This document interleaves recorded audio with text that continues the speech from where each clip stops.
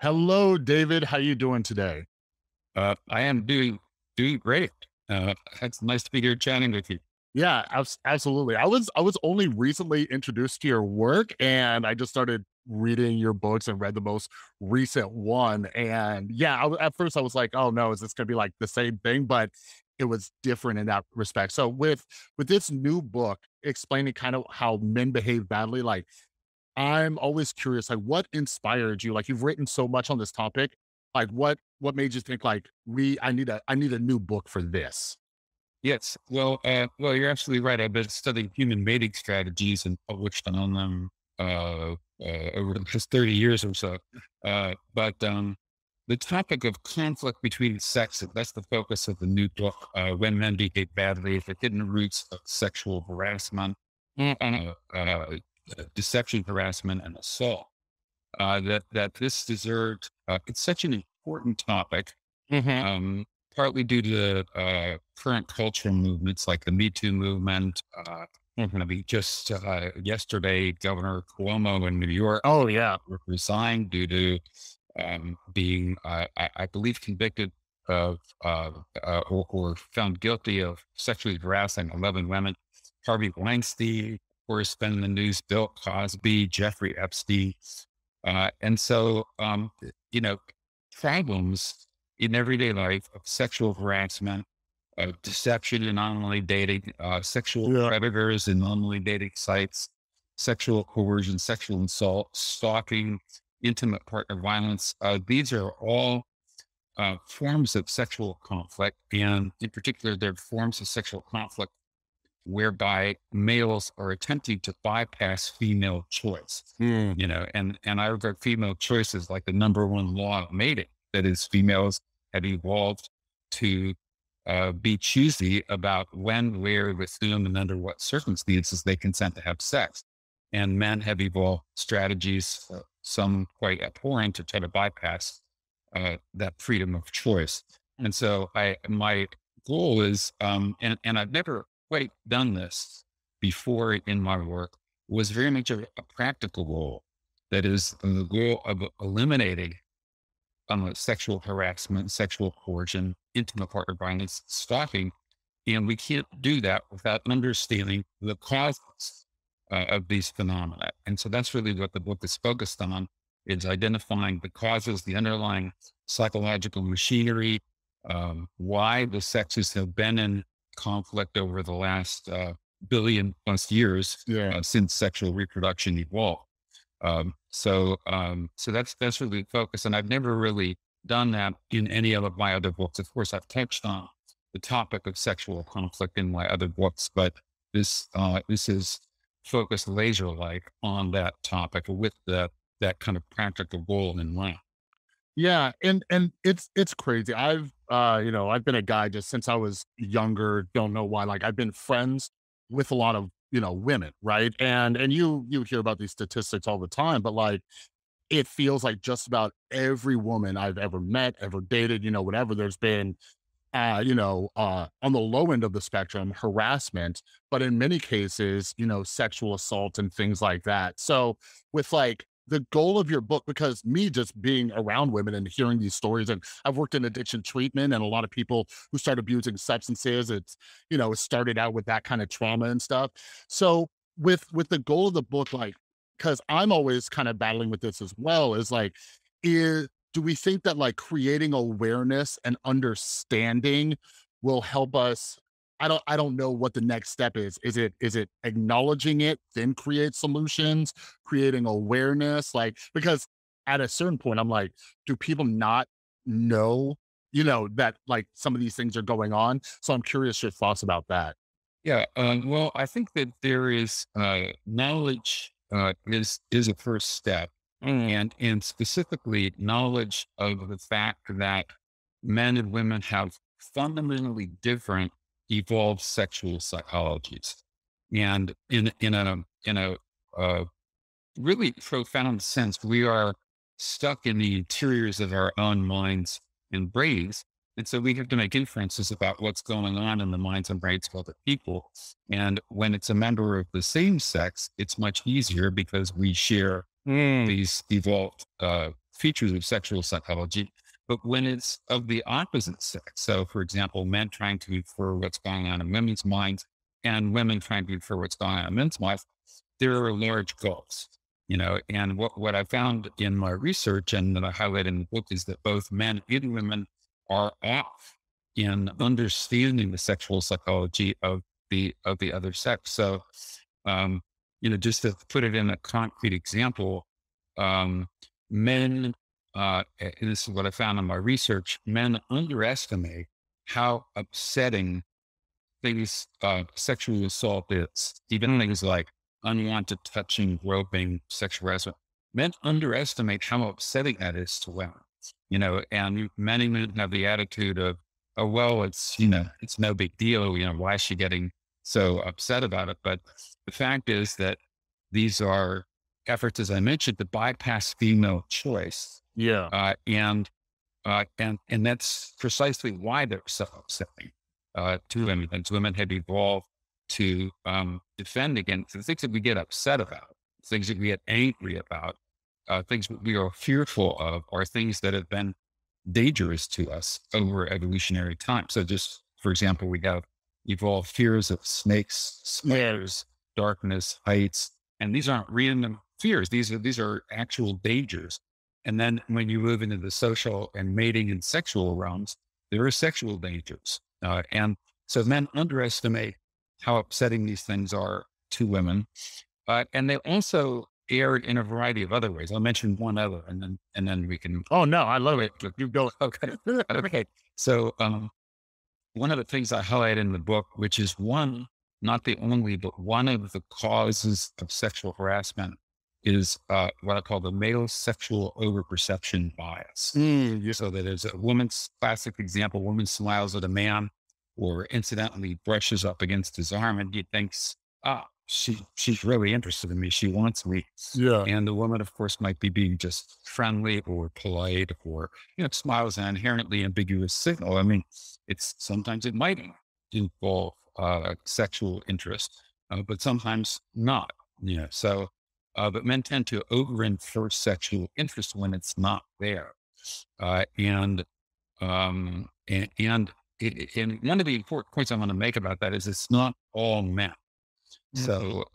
So that as we found in our lab research, headed by a former graduate student of mine, who's now Professor Karen Perilou, where that men who are high on narcissism and men who pursue a short-term mating strategy, that is, they're looking for casual sex, are especially prone to this male sexual overperception bias. So one way to think about that is they think they're hot, but they're not. Yeah. Uh, and so this is so it's not all. So I hope no one reads the book as a attempt to slam all men, because it's not. It's Yeah. not a book to slam men. It's in fact a subset of men who commit the vast majority of acts of sexual violence. Mhm. So that are serial harassers, and that's why you have them all. Stuff like Governor Cuomo, if he is indeed guilty of what the 11 women charged for, or Jeffrey Epstein or Harvey Weinstein. We're talking about dozens, or possibly, in the case of Weinstein, possibly hundreds, in the hundreds of victims of this. And research on sexual harassment in the workplace shows the same thing. It's a small subset of men who are committing or serial harassers.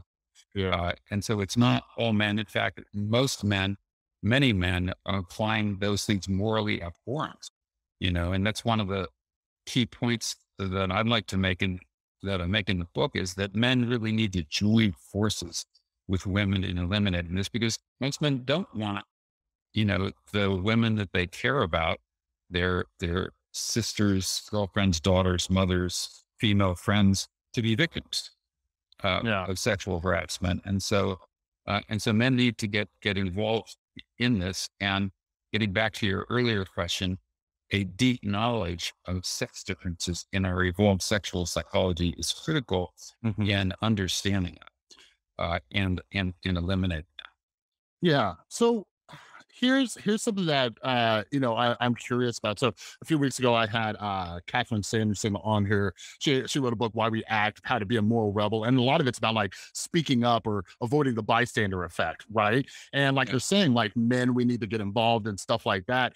And I'm sure you're pretty familiar with like the Stanley Milgram obedience studies, right? Yes. So when I hear these stories, right, like you've brought up like Harvey Weinstein, or most recently we have Cuomo, or these people of power, and whenever I see this, I don't know if you did you hear about the recent story with Activision Blizzard, that video game company. No, no, no, no. Oh, so that's a big story too, and like dozens, I believe dozens or even more women are coming forward about like this frat boy culture and like a lot of harassment and all these other things, right? But whenever I see these stories in the workplace, because other people knew about this, right?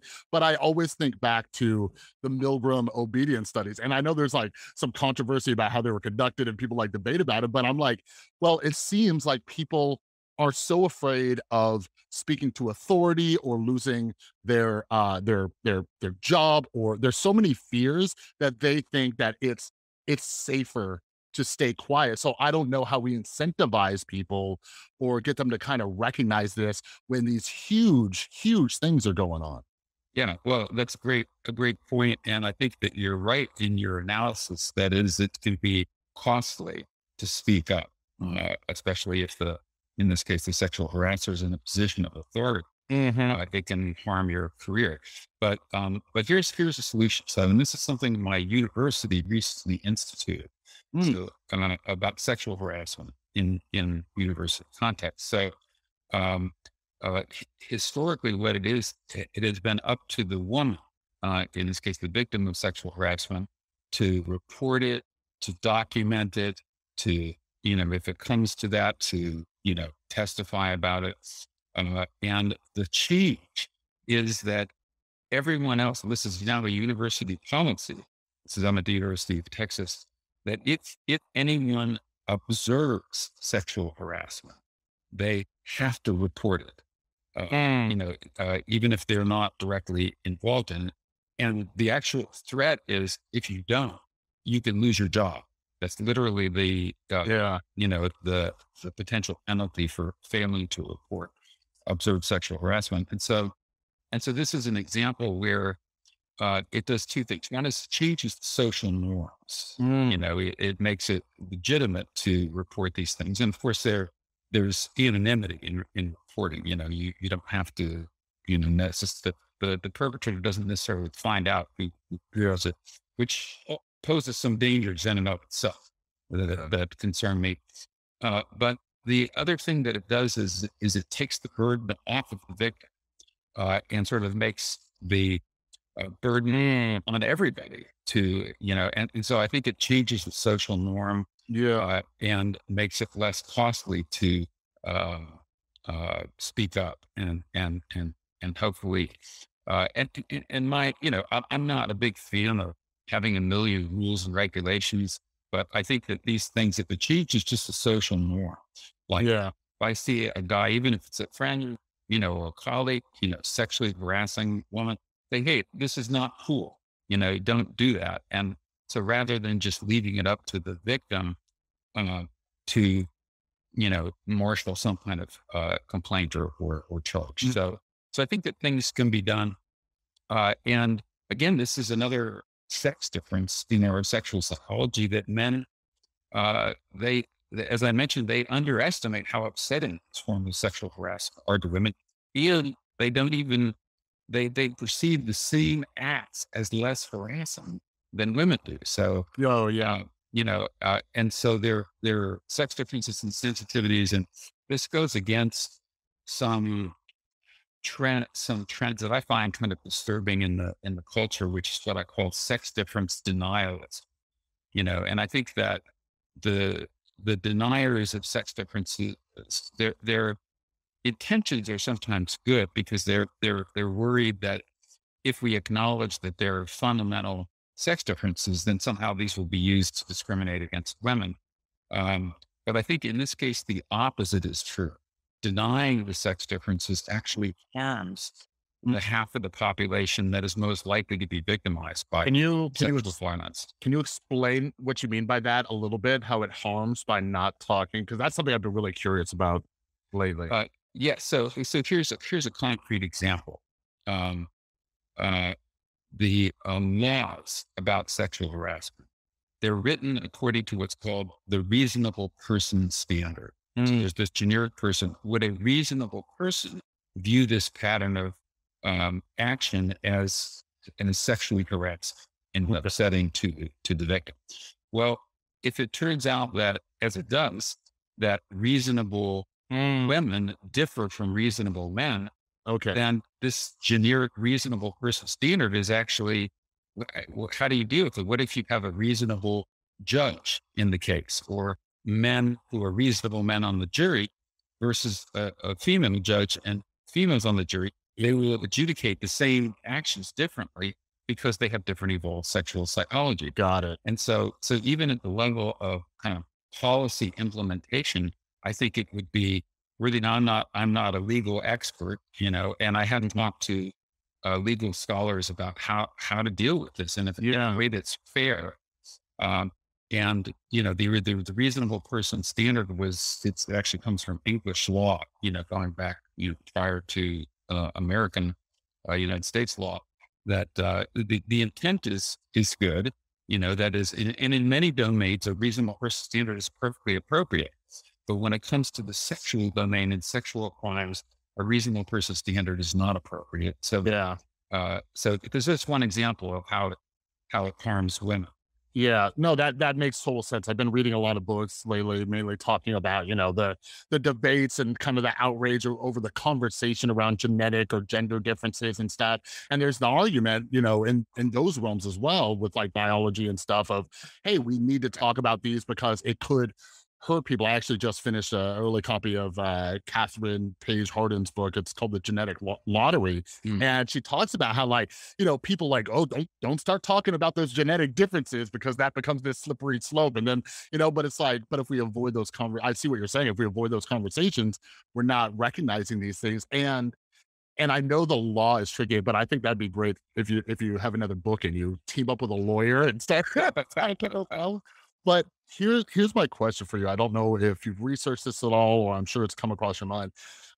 Since I'm like a big psychology nerd, I'm always thinking about perception too, right? Mm. So just to throw an example out there, like I am no Brad Pitt. We know this, right? So bar, woman standing there, Brad Pitt walks up, says something, right? I walk up, say something. Perception is different. I think you touched on this in the book, I do, right? yes. So based on whether or not the person's attracted to you, now here I'm going to throw another thing your way, David. Okay, Okay.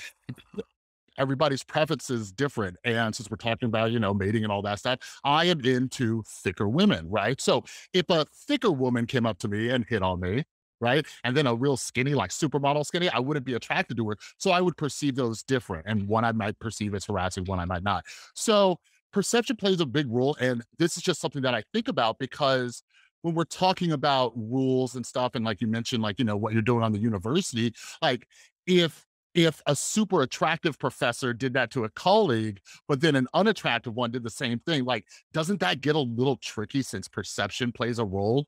Yes. Yeah. And I would say that in this case, the perception is tied to our underlying sexual psychology. So Mhm. it's perception, not in the sense of just sort of visual input, but it's visual Okay. input that's tied to our underlying sexual psychology. And yes, there's research. I do talk about that in the book of, it's not just physical attractiveness. Mm. But that is one barrier. It's like status, another one, like status.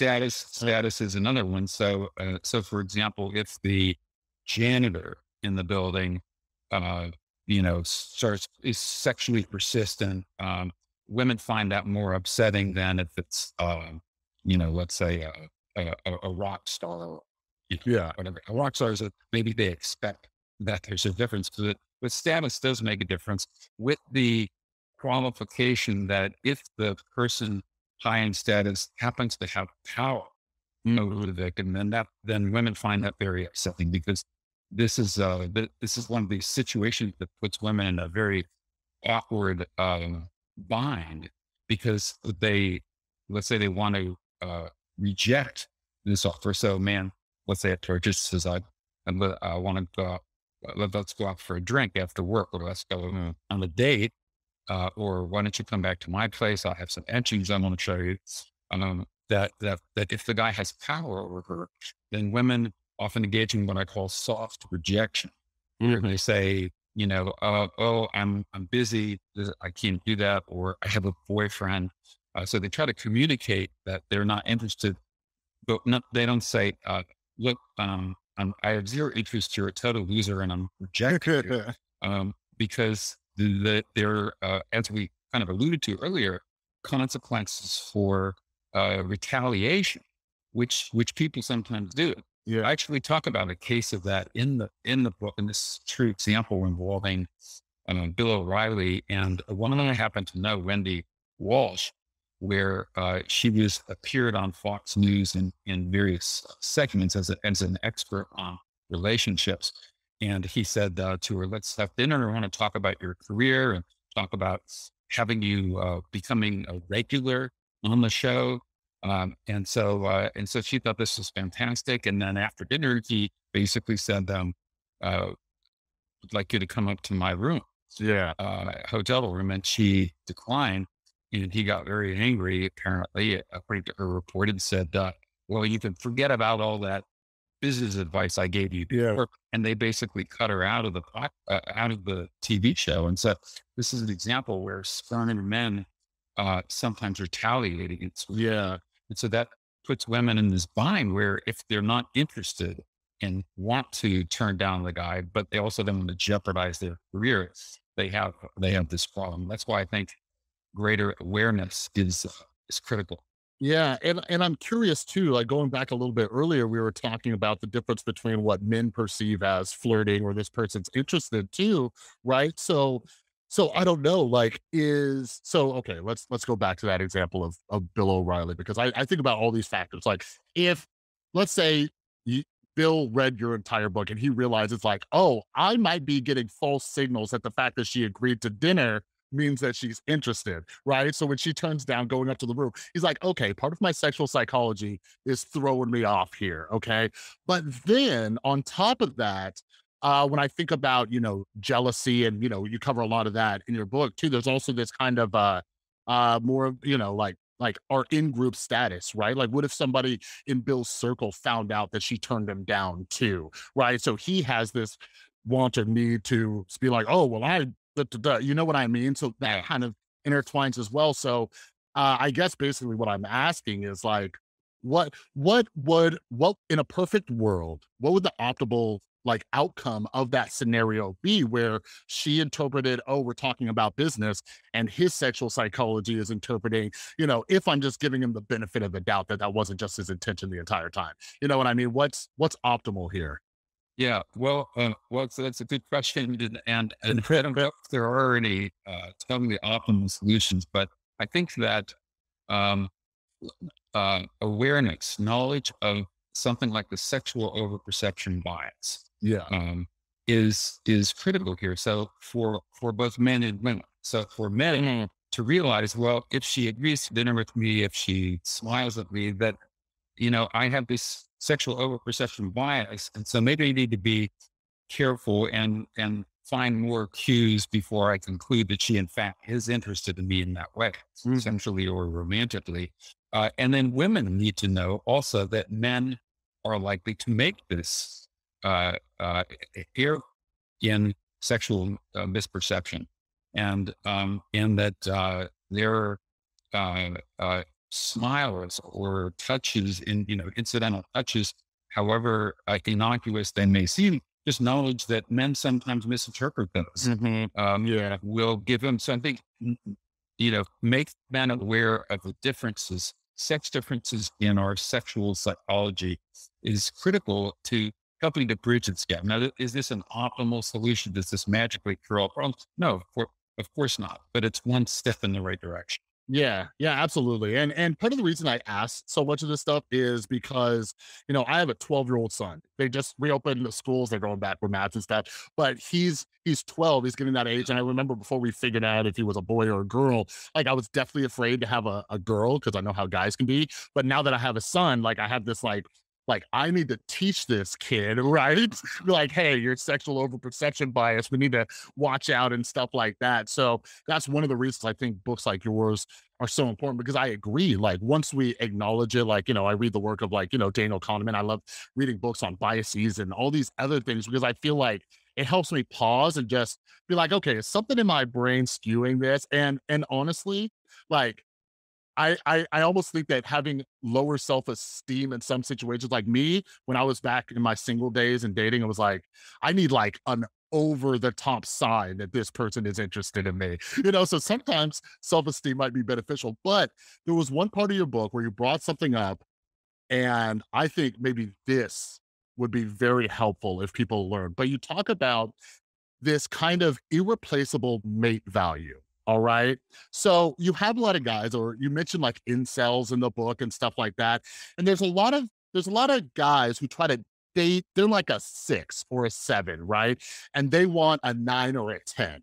Well, let's say that works out for them. Well, based on the irreplaceable, and correct me if I'm wrong, but based on the irreplaceable mate value, if that lower status 6 of a person, whether it's status or physical attractiveness, they don't really have a guarantee that that person's going to stay because that woman might jump ship the second a more attractive or higher in status male. So is that an argument for these guys to start dating at their level? Yeah, I think, yes, it is.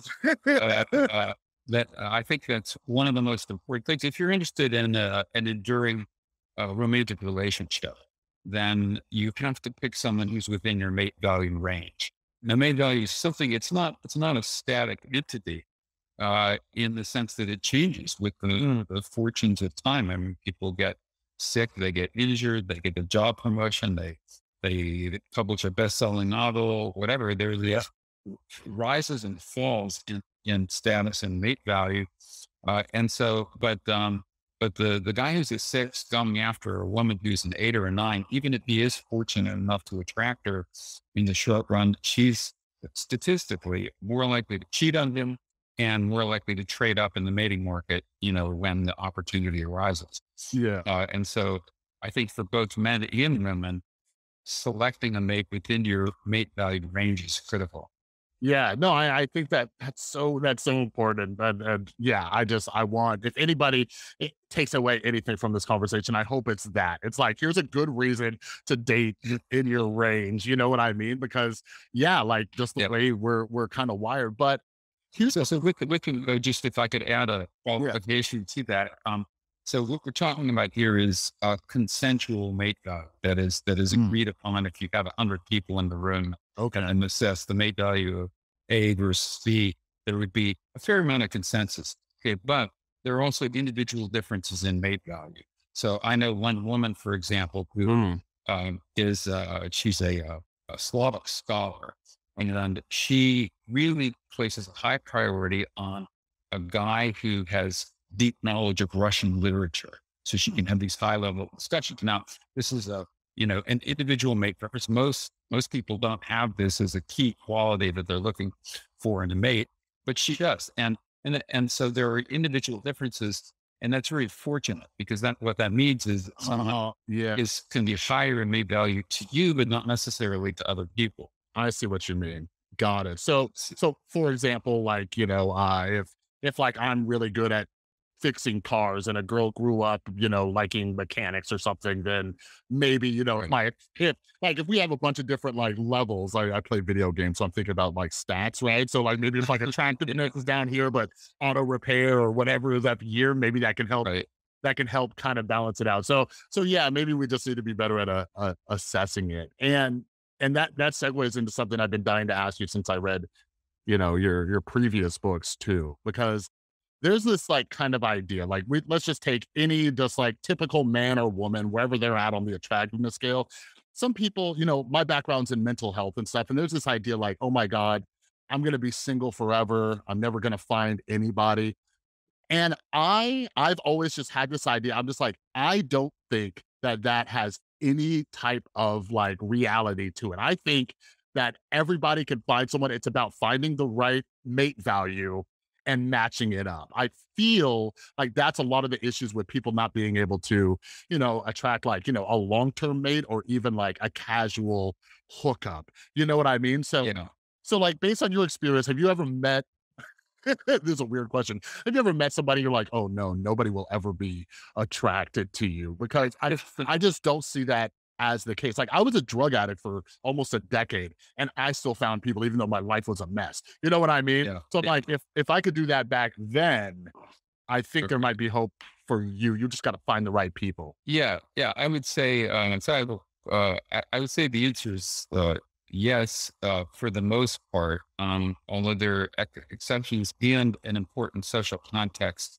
called sex ratio, which I'll Mm. mention in a minute. But just as sort of a personal anecdote, um, when I did my very first study of this was married couples, and what we did is we brought them into the lab and we had a male and female interviewer and we interviewed the couples.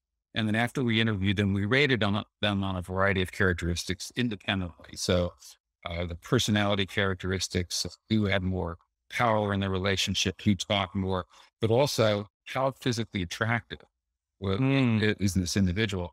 And one of the things that we found is that when we got to the physical attractiveness rating of this one couple, uh, we kind of looked at each other because it's like the guy was a one on the 1 to 7 scale, 1 to 10 scale. And the woman was a bit higher, but they were married to each other. Yeah. So even people who are relatively unattractive people can find others. But here's the qualification: sex ratio. So the extreme example is in mainland China right now with the cohort that was under the one child policy. Yeah. So they favored male children over female children. So there's in this cohort a surplus of men, and now they're mating age, and there aren't enough women to go around. Mhm. And so when you have an extreme sex ratio imbalance, in this case a surplus of men, no, not everybody is going to succeed in finding a mate. Okay. Yeah, that Uh, makes sense. and this relates to a more general point, and then to an earlier point that we were discussing about mate value, is that different environments, even within our culture, have different sex ratios within them. So, for example, one of the things I talk about in the new book is what I call the mating crisis among educated women, Mm. and that is that it is the fact that at colleges and universities in both North America and throughout most of Western Europe, more women than men are getting higher degrees. They're getting more educated, both at the college level and at the higher degrees. And so at the undergraduate level and at the graduate level to some degree, there's a sex ratio imbalance. So people tend to find mates from their work pool. That's one of the main sources. But there are exceptions. So the exceptions are engineering schools. So Caltech or MIT, there's a surplus of men. Okay. And so, and this is just a practical piece of advice for your son when he reaches college age, might want to look at the sex ratios of the colleges he's applying to, and see for women, that is the rarer sex has an advantage in the mating market. Yeah. Example from a talk that I gave not too long ago at Texas Christian University. A former student of mine's a professor there, Mm. Sarah Hill, and she invited me to give a talk. And so I was chatting with the undergraduates, and the women told me there's a TCU, Texas Christian University, there's 60% women, 40% men. Mm. And the women basically said a guy who's normally a 5 in any other context is an 8 at TCU. Yeah. And then when I talk to guys who had formerly gone to TCU, they get this kind of glazed look in their eyes as they fondly remember this one time in their life when they were high in mate value. Yeah. And so So the sex ratio environment is critical and varies tremendously with subculture. So you mentioned gaming culture. Well, my understanding is that that's a culture, subculture where there's a surplus of men Yeah. relative to women in that culture. You know, picking, if you want to succeed in mating, one piece of advice is pick a social environment where you are the rarer sex. Yeah, no, that makes sense, and that's hilarious that you bring that up about TCU. When I went up to junior college, it was in this tiny town in Northern California called Quincy. You're just driving through the forest.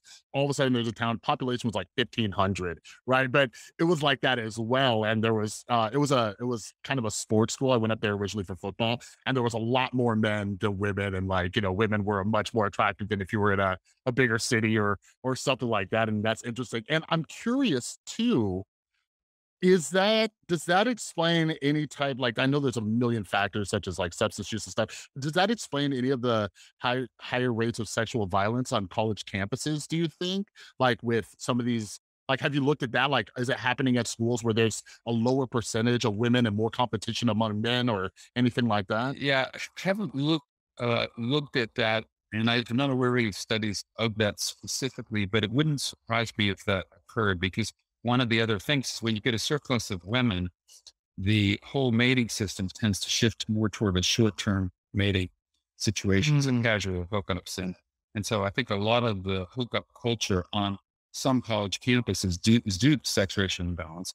And so what happens then is women compete with each other for the smaller number of men that are available. And one of the ways in which they compete is by dressing in sexier clothing, Mm. skimpier, more tight-fitting clothing, and also signaling sexual availability. And so this sometimes puts women in social contexts where they might be at risk of sexual violence. But again, that's a speculation. I don't know Yeah. of any empirical studies that have documented that. Yeah, that would be tricky too with that over perception bias too, when you have women Right. dressing more sexual. Yeah, yeah, that'd be an interesting study if someone did it. And something else, I cannot find an answer to this, David. And I was like, when I talk to him, I have to ask. So I'm 36 years old, right? Millennial, and as I mentioned, I know a lot of women. I've had friends. I've been friends with women since junior high, high school, Yeah. and we're now adults today. And I'm sure you've seen this, but there is a growing number of women around my age who do not want children, right? But based on just about everything I understand about evolutionary psychology, it's all about mating. Like everything's about mating and reproducing, but there's so many women who do not want Right. children Well, with this demographic. right. So, well, first of all, just a clarification, it's all about mating, but Okay. not for reproducing. Okay. So in other words, all the selection, evolutionary selection built in to us is a desire for sex, a desire, an attraction toward people with particular qualities, such as fertile individuals, and then reproduction happens. So you Got don't, it. evolution didn't have to build in a desire to reproduce, you know. Okay. So it's the start point, not the Well, second step. yeah. In another way of putting that is that our sexual psychology is the end product of a long and unbroken chain of ancestors, each of whom succeeded in the mating game. They succeeded in attracting a mate, succeeded in attracting a mate long enough to have sex with that mate, and long enough to reproduce with that mate. And so we are descendants of this chain of successful ancestors.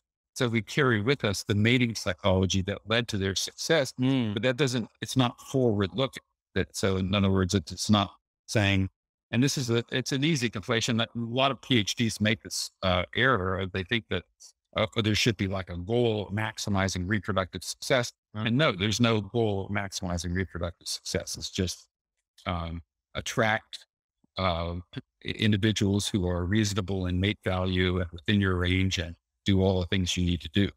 But you're absolutely right. There's this trend, and it's not just in the United States. There are lower rates of actual reproduction in throughout Western Europe and also in some Asian cultures such as Japan and South Korea to some degree, where they're below, even in Italy, the reproductive rate is below replacement level. And in the United States, the people here are also reproducing below replacement level, but we have we have immigrants coming in and they reproduce, and that sort of balances it out. So we're not, we're not losing net population numbers in our culture, but they are in Italy.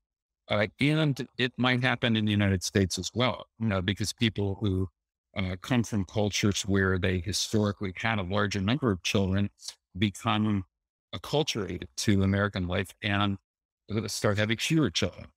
So this is a worldwide issue. I shouldn't say worldwide; doesn't occur in all cultures, but something that is of great concern, uh, just even from a practical level, because you have a shrinking workforce and kind of ballooning group of Yeah. old people who are on Social Security, and so this has economic consequences Yeah. as well. Yeah, it's really interesting, and like I'm not, I'm far from an economics guy, but I hear about, we talk about technological advances and AI taking jobs and stuff like that, and then I'm thinking about less people being born. Like, is that gonna kind of balance it out? Like, if less jobs are available and we're automating more things, is that anything that we've looked at? Yeah, yeah. Well, I haven't, and who knows where things will end up in the future. Yeah, It's risky to make predictions yeah, too far out. You go a year or two out, 5 years, 10 years, who knows? I mean, I don't think anyone could have predicted, for example, 20 years ago that there would be something like Facebook, right. or Twitter. No one could predict these things, or that everybody is walking around with a very high-powered computer in their pocket in the form of a cell phone that can put them in touch with, anyone around the world, thousands of potential mates on dating sites, et cetera. No one could have predicted these things.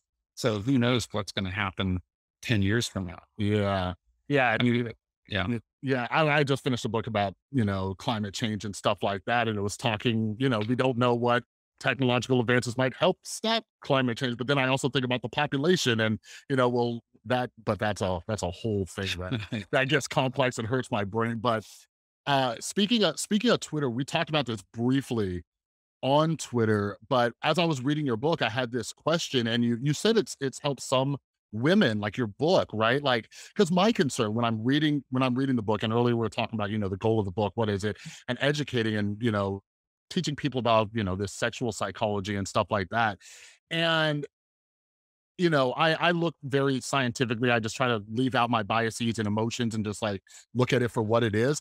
But my concern is that some of it's like, oh, hey, guys are just gonna do this, right? So I'm curious, like women, who have been assaulted, or women who are worried about the climate and the workplace and all these things, like, has it been helpful for them? Have people mentioned like a victim blaming aspect at all? Like, I'm curious. yeah, yeah. It's not. No, the reception to my book, "When Men Behave Badly," has been very warmly received by women. So Mm, there have been a number of women who have reviewed it.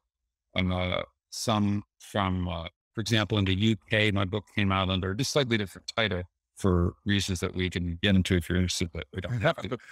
no, But it's called, in the UK, it's "Bad Men," with the same subtitle, "The mm, Hidden Roots of Sexual Deception, Harassment, and Assault." But there's a kind of apparently a left wing publication called The New Statesman in the UK, and they published written by a woman, published a very favorable, strongly favorable review of the book, and said basically, and a number of women said this, they're going to give this book to their teenage daughters to read, and hopefully people will give it to their teenage sons to read as well. Well, other people have said, like one colleague who read the book said, like, this should be required reading for all incoming freshmen in college, because it's valuable information. So, but no, I think I take pains in the book to avoid victim blaming. So even things like, you know, it's an interesting phenomenon when it comes to sexual violence because, like, if someone gets mugged, you're walking down the street, someone gets mugged, no one blames the victim, right? It's a crime as defined by the act, but it's unfortunate that sexual violence was when a woman gets raped or sexually assaulted, sometimes they do blame or even sexually harassed. They think, well, what was she here? What is her? How many sex partners has she had previously? And I think we need to shift the mindset on that because sexual assault is a crime, and there is a victim. Now, are there attributes of victims that make them more vulnerable to sexual assault? Yeah, we know, for example, drinking alcohol is one of them. Drinking alcohol, it disables women's judgment and decision making, and it also impairs her physical though. So you're physically weaker when you've had a number of drinks, and so women are less able to fend off or even accurately perceive that a sexual assault might be done. Now, this is not to blame the woman because the sexual assault, of course, is still a crime committed by the man, and that should be clear.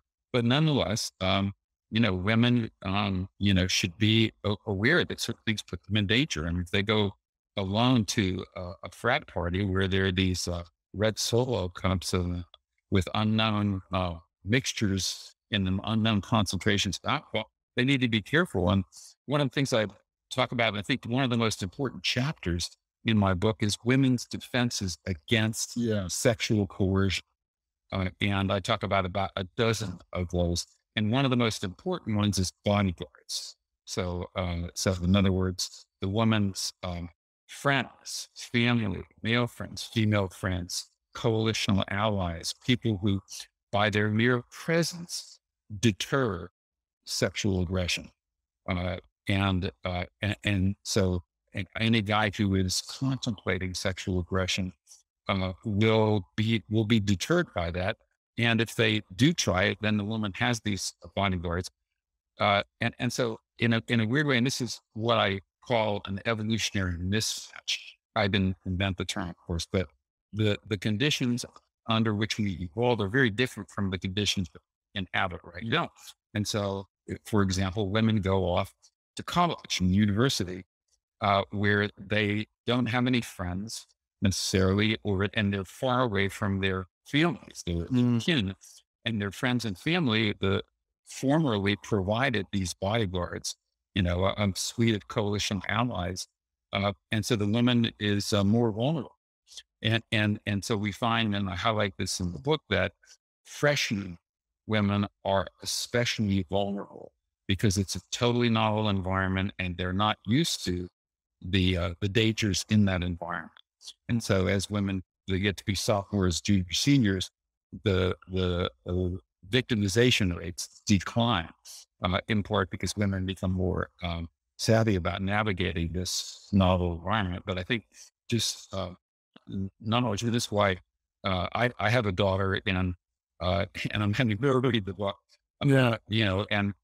Men who care about women, and as I mentioned, their female friends, their daughters, sisters, and so forth, need to have this information Yeah. with that goal of want to reduce, ideally eliminate sexual violence. Yeah, yeah, and I think you explained that well, and I agree. I think you did an excellent job in the book. And maybe it's just because I'm very like mindful of like how you've seen how things can explode and people get offended or outraged. And are you saying we're to blame or men are just going to be like this? But I think you did an excellent job breaking it all down. But I think of it, for example, I'm not a camper, and if I was going to a new area and went camping, I'd want to know like what these bushes mean, if there's going to be poison ivy, just to be aware so I can kind of avoid it or prepare and stuff like that.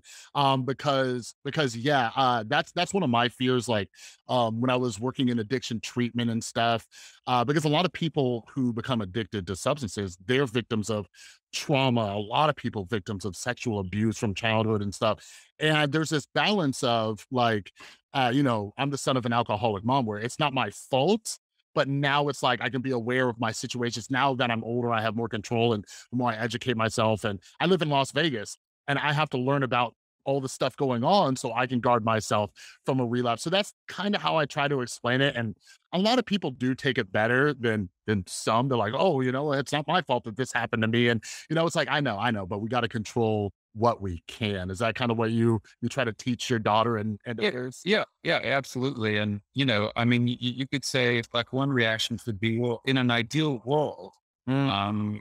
it shouldn't matter. Women can dress any way they want, act any way they want, slim 12 Jägermeisters anytime they want. Uh, uh, uh, but, we don't live in that ideal world. We live in a world where there are um, real sexual dangers out there, So, and we've talked about sexual harassment, we've talked a bit about sexual assault and defenses against that. In the book, I also go into intimate partner violence, which is Mm. another form of sexual violence. So, which is during the pandemic, increased dramatically. So estimates are the rates of intimate partner violence have gone up by about 20% during the pandemic, due to, especially in lockdown situations where women are basically stuck with a guy that they were on the verge of leaving or in the process of leaving. And that's often the case. The reason I call this physical violence a form of sexual violence is because the goal of the abuser is often mate guarding or mate keeping. When he wants to keep the woman Mhm. for himself and prevent her from leaving. And so that's again a means of bypassing female choice. Yeah. And yeah, sorry. No, no, no, no. It reminds me because I think that's one of the phenomena that just confused me, or did until I read your book, is stalking, right? And that, I believe you said, that's also a form of mate guarding and occupying the woman. Like the goal is kind of occupying the woman's time, so it decreases the amount of time she could have to meet a potential other mate. Is that kind of the Well, well, psychology behind that?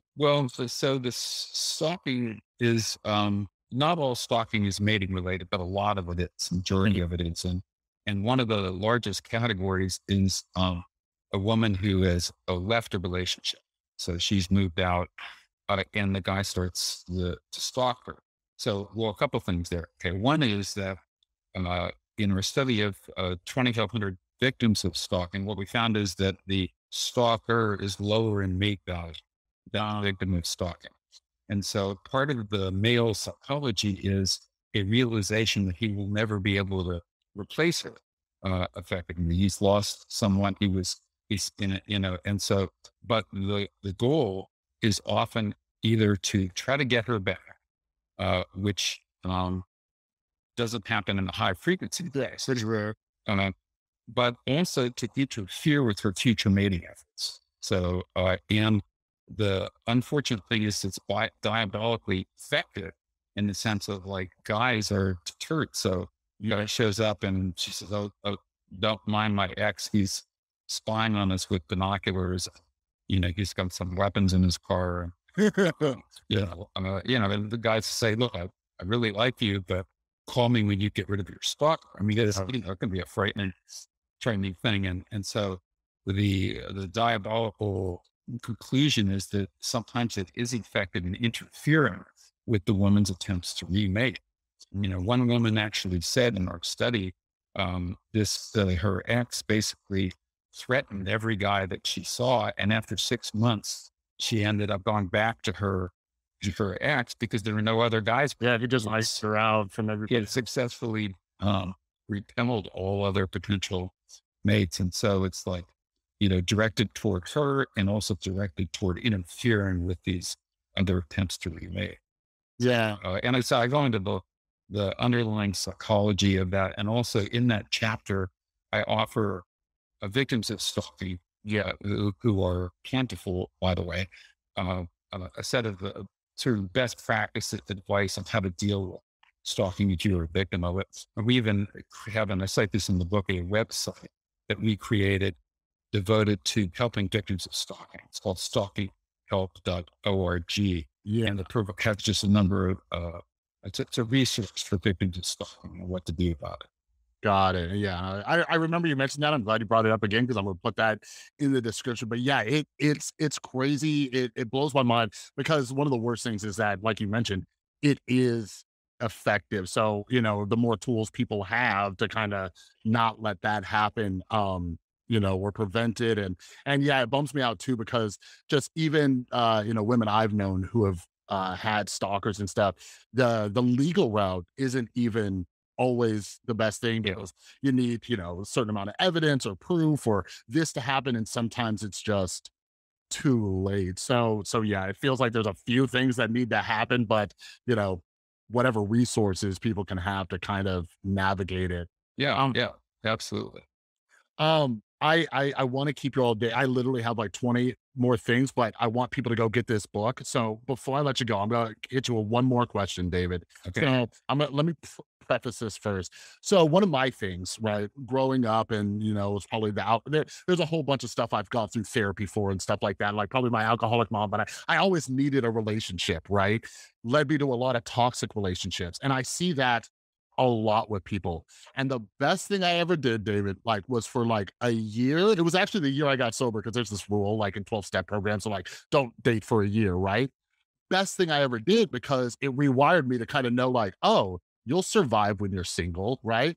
But anyways, it seems like one of the biggest things affecting people in their mental health is like this insane fear of loneliness, right? So they'll jump into terrible relationships or toxic relationships, and I'm just curious, like from your perspective, like I get it, we want to have mates and stuff like that, but why is it so difficult for us to stay single? Like, is there anything we could do? Has your research found anything? Have you come across any studies like that will help us just be okay being single until we find somebody with the right mate value?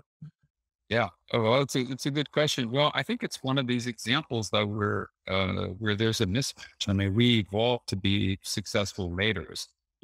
Staying single is very difficult. I mean, as I mentioned, we're the descendants of a long and unbroken line of successful maters, and so that's what we evolved to do. If we were asexual, like some species are, we wouldn't have to bother with it. You don't have to go through this diabolical complicated process of mate selection, mate attraction, mate keeping, and all that. But we're a sexually reproducing species, and that's why I think I view, and it's maybe this cliche: you give someone a hammer, and the world seems full of nails that need to be pounded. Well, that's what I feel about mating. It's like the center of the universe. It's Yeah. related to everything, and so we're an extremely social species. We didn't evolve to be alone. Yeah. You know, we evolved to live in groups and to find mates. Yeah, yeah, it's so difficult, and I don't know if we're gonna kind of catch up evolutionarily to that point, but I actually stayed single and celibate for like 18 months, and it kind of just broke this spell. I'm like, oh, I survived, okay, and I was able to be like, okay, well, instead of going after threes, like on a psychologically stable level, I can go after like sixes and sevens. You know what I mean? And my current girlfriend, it's the healthiest relationship I've been in. So, but a lot of people I've noticed that they can't stay single long enough to find that one. And sometimes you're stuck in a situation like you mentioned that one young woman where a stalker repelled everybody. Right. So someone, where she might have found somebody more psychologically healthy, they were deterred. And so it's tricky. But yeah, it's something that I try to teach people, like just learn how to be okay being single for at least a little bit. But anyways, David, thank you so much. And yeah, before I let you go, if there's any other resources like the stalking help one, or like where can people find you? I found you and we connected on Twitter. Like, where's the best way to keep up with your research? If you end up writing another book, like you have Yeah. here to keep people busy. But Okay. Well, I do. So, well, first of all, I just your listeners might be interested in the cover of this one. So, it's kind of a cool cover. I didn't like it, of course. I'm bad at that, but women behave badly. I would say another key book. So, I've written about 7 books or so, and I would say another key book is my book, "The Evolution of Desire: yeah, Strategies of Human Mating." Because that kind of gives an overview of all the strategies of human mating. mm, Whereas the current book focuses on the issue of conflict between the sexes. That book gives an overview of tactics of attraction, tactics of mate retention. People can find me by just Googling my name, davidbuss.com. BUSS, two S's, not the streetcar Bus. bus, the school bus. But davidbuss.com, and that will bring you to my web page. And on the web page, there are links to all my books, and there are also links to my scientific articles, which can be downloaded for free. And also links to like the Stalking Health website, in other resources. So davidbuss.com, will take people to those resources. Beautiful. Yeah. And I'll link all that down below. So yeah, thank you. I've been anticipating this for a while and you did not disappoint, David. So thanks so much for joining me. Well, thank you. It's been a delight to chat with you, and hope we can meet up and chat again sometime. Absolutely.